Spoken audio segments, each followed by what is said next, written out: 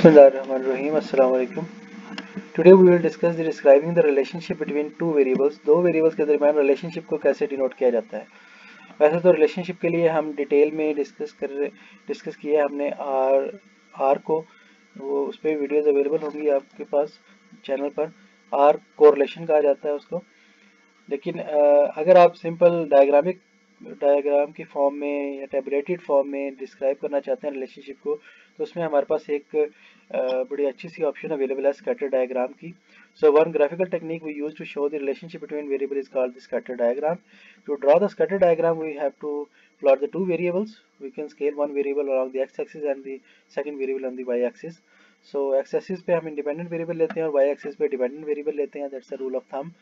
ताकि आपको जब भी कोई और पर्सन भी आपके प्लॉट को देख रहा हो, स्कैटर डायग्राम को देख रहा हो, तो उसे पता हो कि कौन सा इंडिपेंडेंट वेरिएबल और कौन सा डिपेंडेंट वेरिएबल है. So these are the different examples of scatter diagram. So we can discuss any one of them. Let's discuss this cost and age of buses and maintenance cost. कि जैसे जैसे हमें natural rule of thumb है, जैसे जैसे बस पुरानी होती जाती है उसकी मेंटेनेंस कॉस्ट जो है वो इंक्रीज करती चली जाती है. ठीक है.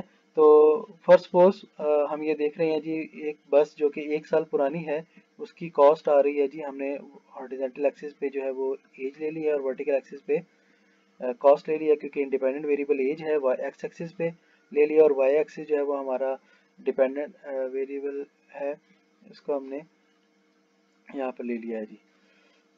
तो पहले साल के बाद कुछ बसेस जो 1 साल पुरानी हैं उनकी कॉस्ट आ रही है अप्रोक्सीमेटली $3800 एनुअली, और जो बसेस 2 years पुरानी हैं उनमें कुछ की कॉस्ट जो आई है वो $4000 आई है, कुछ की $5000 आई है और कुछ की $5500 आई है.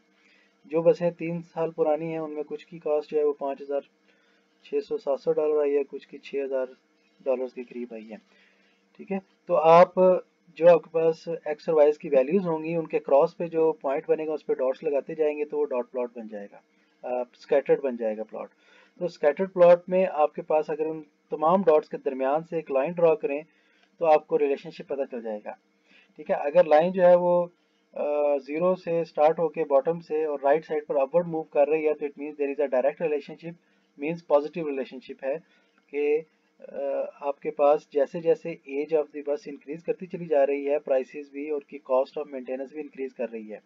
तो जितनी पुरानी बस होगी उतनी ज़्यादा मेंटेनेंस कॉस्ट आएगी और जितनी नई बस होगी उतनी कम मेंटेनेंस कॉस्ट आएगी.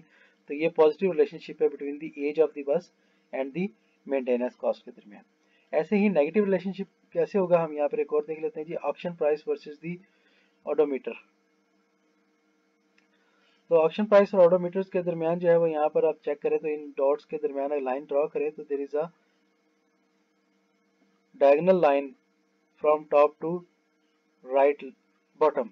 तो टॉप टू राइट बॉटम पे जो लाइन आ रही है वो डायगोनल आ रही है. इट मींस के there is a negative relationship between the two variables the ऑडोमीटर्स and the auction price. तो जैसे जैसे ऑडोमीटर्स इंक्रीज कर रहा है ऑक्शन प्राइस जो है वो डिक्रीज कर रही है और ऑडोमीटर जो है वो डिक्रीज करेगा तो प्राइस जो है वो इंक्रीज कर जाएगी. Odometer is a standard of something, किसी भी चीज़ के स्पेसिफिक प्रोडक्ट के स्टैंडर्ड को मेजर कर रहा है ये. तो जितना ज़्यादा स्टैंडर्ड अच्छा होगा, ठीक है, उतनी जितना ऑडोमीटर जो है वो उसको मेजर कर रहा है तो ये डिफेक्टिवनेस को शो करवा रहा है. तो जितनी ऑडोमीटर कम होगी वैल्यू उतना स्टैंडर्ड हाई होगा और जितनी ऑडोमीटर वैल्यू ज़्यादा होगी उतना स्टैंडर्ड लो हो जाएगा. तो इन दिस वे तो जैसे जैसे स्टैंडर्ड प्रोडक्ट का लो हो रहा है प्राइसेस डिक्रीज कर रही है, जैसे स्टैंडर्ड प्रोडक्ट का हाई हो रहा है प्राइसेस इंक्रीज कर रही हैं. तो there is a negative relationship between the odometer value and the auction prices. तो हम जब डॉट्स के दरमियान लाइन ड्रॉ करते हैं तो इससे रिलेशनशिप पता चल जाता है. लेकिन यहाँ पर अगर आप देखें तो डॉट्स बहुत ज़्यादा स्कैटर्ड हैं तो हम किसी भी साइड पर लाइन ड्रॉ नहीं कर सकते प्रॉपरली. तो it means there is no relationship between the height of a person and the salary of that person. So height और सैलरी के दरमियान एक कोई भी रिलेशनशिप नहीं होता नेचुरली भी. तो स्पूरियस रिलेशनशिप यहाँ पर शो नहीं हो रहा. तो we are unable to find out any sort of relationship in such type of scatter plot. तो यहाँ पर पॉजिटिव रिलेशनशिप नजर आ रहा है, यहाँ पर नेगेटिव नजर आ रहा है और यहाँ पर कोई भी रिलेशनशिप आपको नजर नहीं आ रहा. तो स्कैटर प्लॉट के आप एग्जांपल भी आप देख सकते हैं